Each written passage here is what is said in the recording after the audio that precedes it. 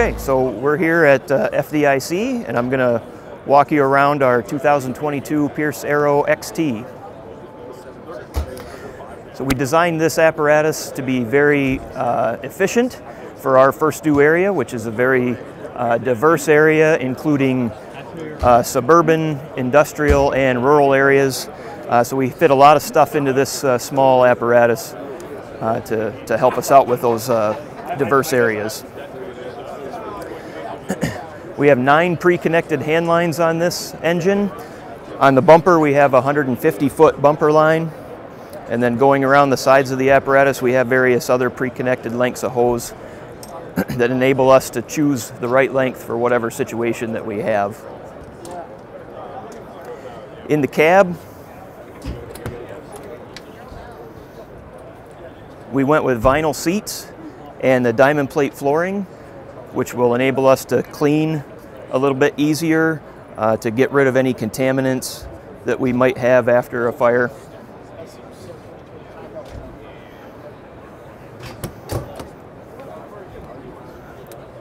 In the rear, there's seating for 4 more firefighters with the same vinyl seats and diamond plate flooring. EMS compartments to store our EMS gear out of the way, but also to be easily accessible. Here at the pump panel we have 4 crosslays, 2 off each side. The pre-connected crosslays are going to be 200 feet in length. Having 2 off each side helps us to be able to pull 2 lines on whatever side the fire is on without having to stretch the line around the side of the apparatus to make that a lot easier for us. The pump panel has the Line-X coating to be a little bit more durable. We also specified this garden hose outlet, and it's plumbed through a heat exchanger that draws heat from the engine to warm the water.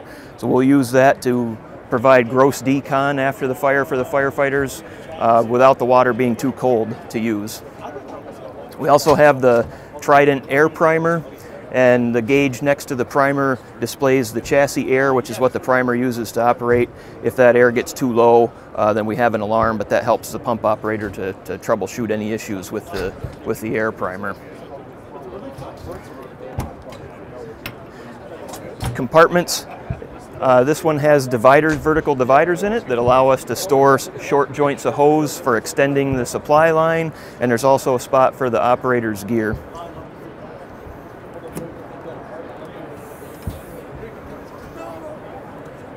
We have the Plymouth compartment drying system in all the compartments, so that if things get put away wet, that runs and blows air through the compartment to keep everything dry. We didn't put a generator on this engine to try to save some space, so all the electric tools that we're going to have are going to be battery operated. So there's receptacles in many of the compartments which are tied to the shoreline, and that will let us plug in the battery chargers for all those tools while we're parked at the station to keep everything charged. At the rear of the apparatus, we actually have a outlet plug for the fire comm system. So we use that so that the officer can plug in here at the rear as we're backing up, picking up hose, and he can actually talk to the driver as he's spotting the apparatus backing up. We also have 4 pre-connected lines off the rear. There's a 2.5 hand line, a 400-foot 1 3/4 hand line, a second 400-foot 1 3/4 hand line, and then up top is a pre-connect for a step gun that we'll use. We'll also carry 800 feet of 3-inch hose and 1,200 feet of 5-inch supply line. The rear inlet is a combination inlet-outlet, so if we want to use it as an outlet, we can use that as an outlet, but normally we'll use it as an inlet.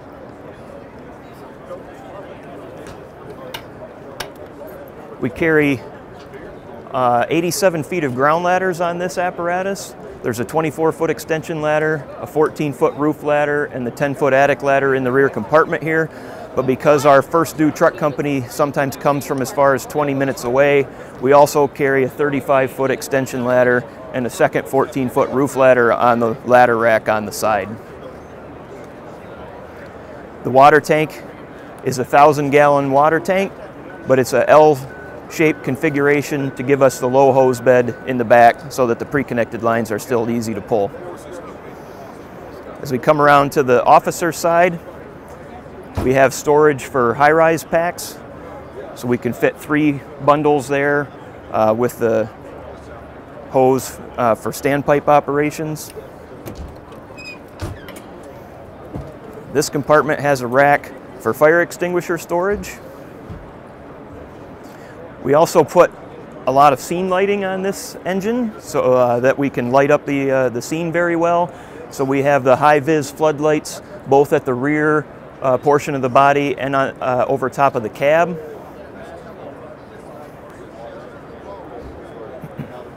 And another unique feature that we added are the small spotlights on the side of the rear. So those are a narrow spotlight that's controlled by a switch in the cab to enable the driver to spot the fire hydrant on the side of the road. When he turns those lights on, the rear view camera also turns on so that he can watch the hose come off the back through the rear view camera. We have extra scene lighting above the rear wheels. This is a combination emergency light and the scene light. The scene light actually comes on with the turn signals so that the driver can see the rear wheel if it's dark in the mirror. We have hose trays on both sides for 3-inch hose that we would use to connect to a standpipe. And then there's a smaller portion of the tray that will hold the garden hose that we use off the garden hose outlets. So that covers most of the features that we put into this apparatus. We were very happy to be able to fit 1,000 gallons of water, 87 feet of ground ladders, 1,200 feet of 5-inch hose, and still keep the wheelbase under 185 inches, and the overall length of this apparatus is under 31 feet. So we were very, very happy about that. This is going to be a great piece of apparatus for us for many years to come.